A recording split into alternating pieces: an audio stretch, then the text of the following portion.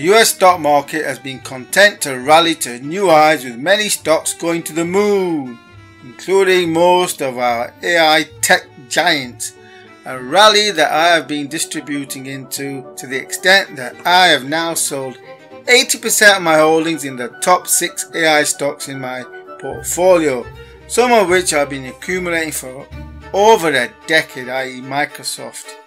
The primary objective of this analysis is to determine where we stand in terms of the top.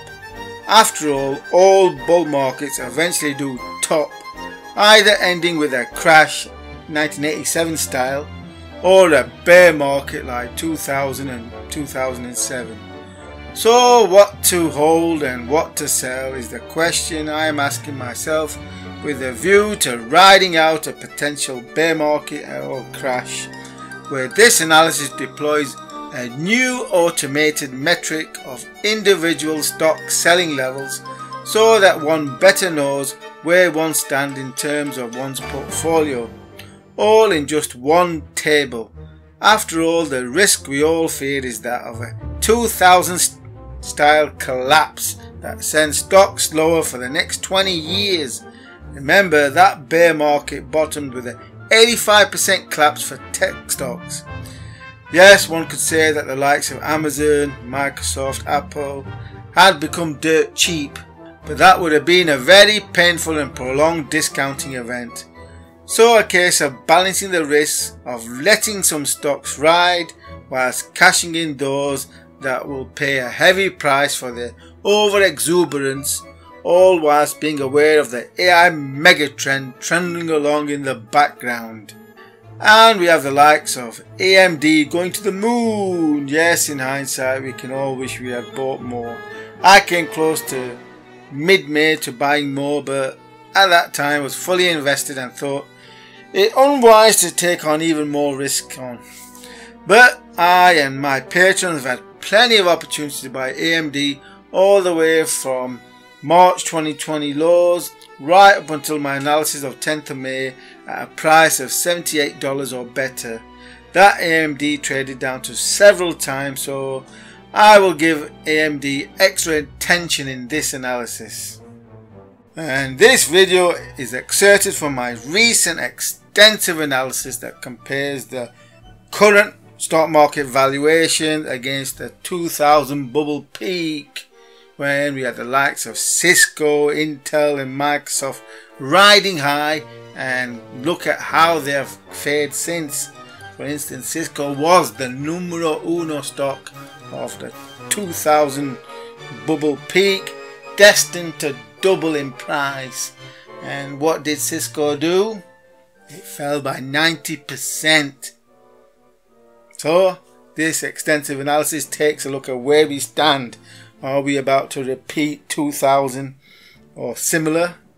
Well, you'll find out in my extensive analysis that has first been made available to patrons who support my work. So do consider becoming a patron by supporting my work for just $3 per month. That is soon set to rise to $4 per month. So you can lock it in now for $3 before the price hike. Stock market bubble valuations 2000 vs 2021. How to quickly know if a stock is overvalued or undervalued. Simply divide the annual earnings by the price and you get a trailing price / earnings ratio. It's far from being perfect, hence why I have long since progressed to what I call the EC ratio, or expensive / cheap ratio, a formula used to better determine if a stock is expensive or cheap, i.e. EC, based on 15 metrics that also includes the price earnings ratio.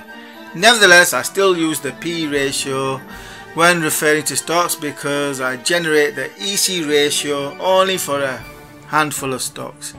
Maybe one day I'll get around to writing a web application that automatically generates it for any stock and makes the results available to patrons. So how do today's tech giant crap stocks compare to those of March 2000 at the peak of the Nasdaq.com bubble? Firstly, This table shows how the giant megatrend corps of the dot-com era have fared over the past 21 years. As you can see, Microsoft has performed the best. After all, it is one of the fangs, and is actually up 290% in terms of market cap. Cisco 50% down, Intel 50% plus down, Oracle treading water, and IBM a good 40% down. Cisco, the backbone of the then fast developing internet, much as Tesla is the backbone of the fast emerging EV and automated vehicle sector, with the likes of Google throwing tens of billions into AI and robotics each year.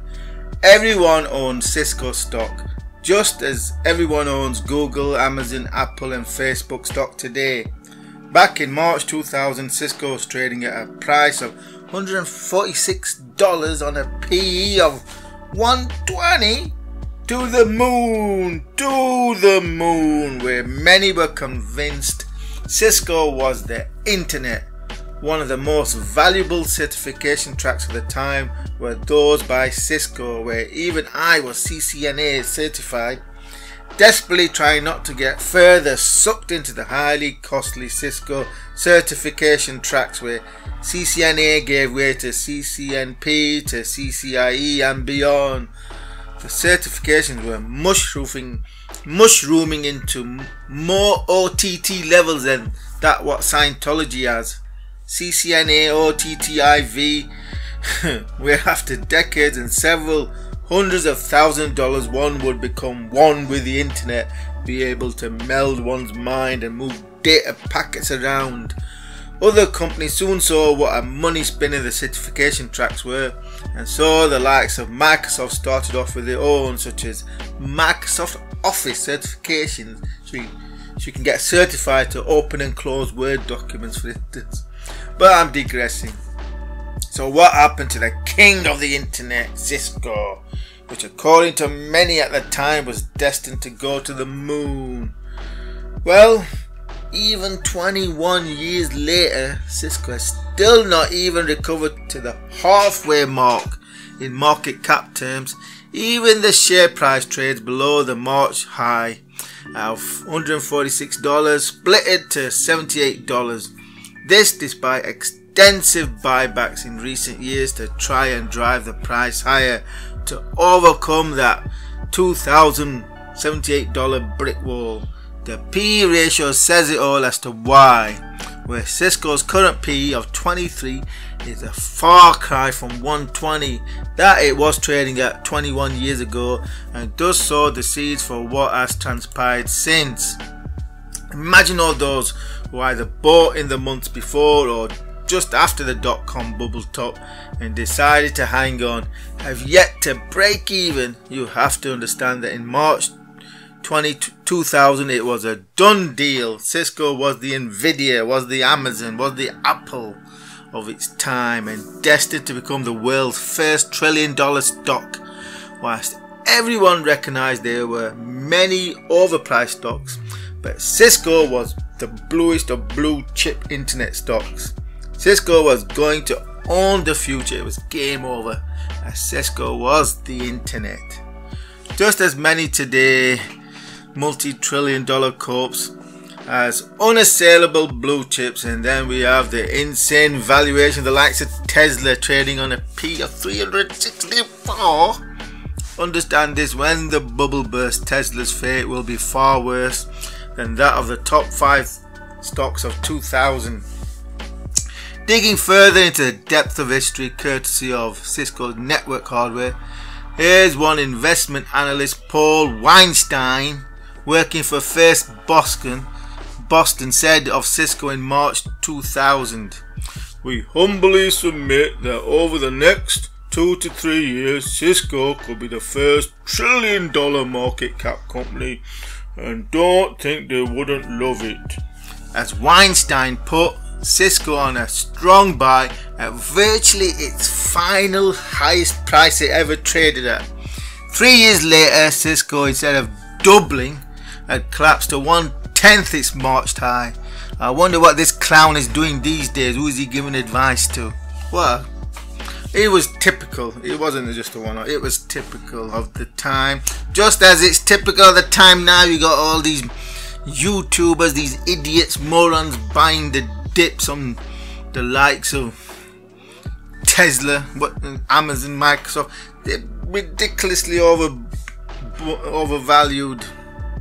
Even Google's overvalued, but not as on par with Amazon. 60 times earning. Are you insane? 60 times earning for a $2 trillion corp.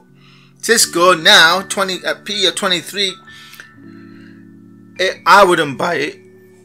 You know, I have a rule that if you're going to buy a company, buy it when it's trading under a P of 20. Even a good company like Cisco presumably is, although I'm not taking a close look. But you know what companies I'm invested in, and I've invested in virtually all of them. Not all of them, because sometimes you do have to pay for growth, such as AMD and Nvidia.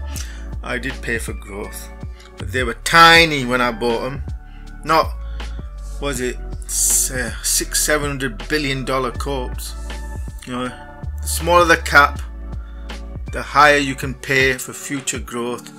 But you don't pay 60 times earning for a $2 trillion corporation. You're never going to make money. Anyway, that's enough for Cisco for now. Stock market FOMO hit September brick wall. Dow 2021 trend forecast current state. My latest comprehensive analysis of the stock market has just been posted to Patreon. A full spectrum analysis that concludes in a detailed trend forecast into the end of 2021 and then continues all the way into 2022 with indications for what to expect even for the remainder of 2022.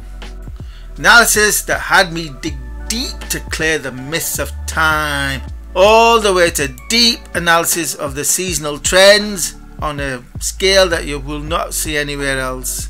From the usual seasonal analysis that's expanded on multiple time frames to the new short-term seasonal trend and the presidential cycle, best time of year to invest in stocks, and a 2022 seasonal investing pattern, and then putting it all together into a final stock market trend forecast, and then coverage of AI stocks and my buying plan, as well as the high risk stocks portfolio. And then we take a look at Afghanistan, China. The comprehensive analysis that took me a good, well, 2 weeks to do this analysis.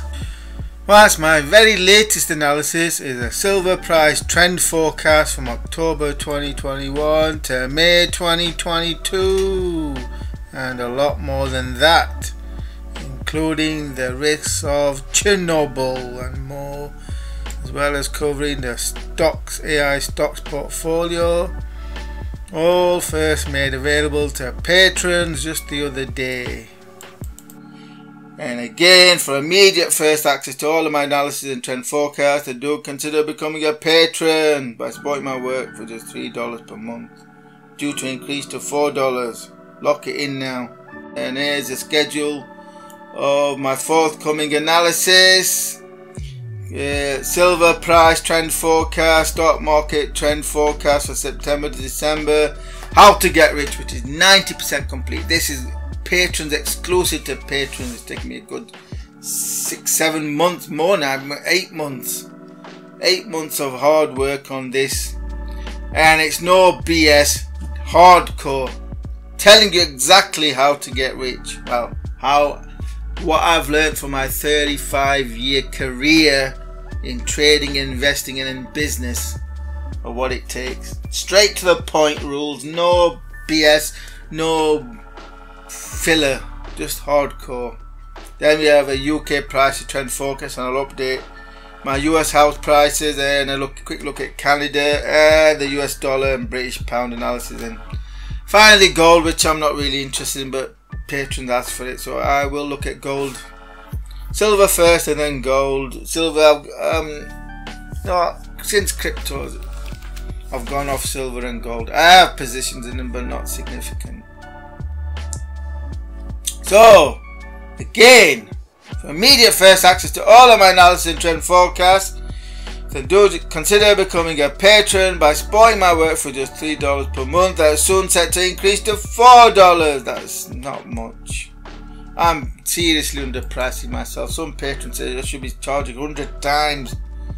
The quality of analysis you're getting is worth 100 times what I'm charging for it. But you have to remember that I'm coming from the vantage point of giving my analysis away for free, which I did for 15 years on the Market Oracle website. 15 years. And I was only forced to go to patrons because everybody was ripping me off, copying everything, and trying to deal with all these thieves was like playing that, you know, hitting the thing on the head and another one pops up. It's point I just gave up. I go, alright, I'll try Patreon. If this doesn't work, then I'm gonna stop publishing my analysis. I'm just gonna trade and invest. But Patreon seems to be working. It's, you know, I'm actually capitalizing on my investment. Remember, I am a capitalist, I'm not a communist. So I have to capitalize on what I give out, so I'm not going to do it.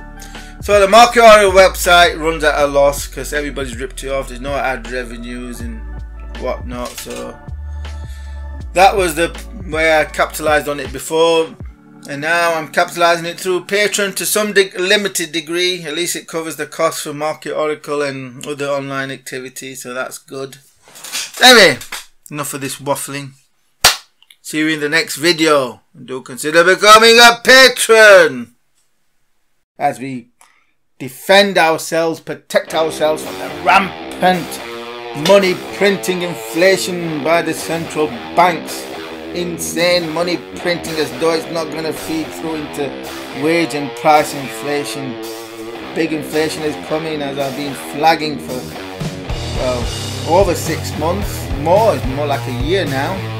That's what I was saying last year. If you're thinking of buying big ticket items, do it now before the price hikes, which have transpired. You know, I bought a Karcher K7 for £340. Current price on Amazon is, was it $565, and similar for lots of other tech items I bought. For instance, the components in my PC that I ordered in January and got delivered in March was £3,100. Current price of the components is over £4,000. Crazy, the inflation is here, and it is accelerating regardless of what the indices say. So protect yourselves by investing in assets that are leveraged to inflation, and AI tech stocks are leveraged to inflation and are about to get discounted. So do subscribe to my YouTube channel for such analysis, and do consider becoming a patron.